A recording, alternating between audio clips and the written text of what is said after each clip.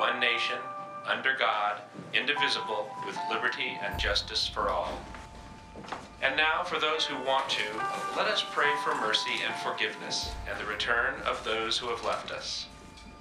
As to the instantaneous disappearance of 2% of the world's population, your conclusion as to what happened, some 140 million souls, is, I don't know.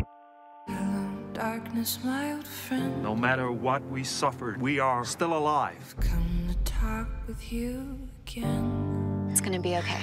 How's it gonna be okay?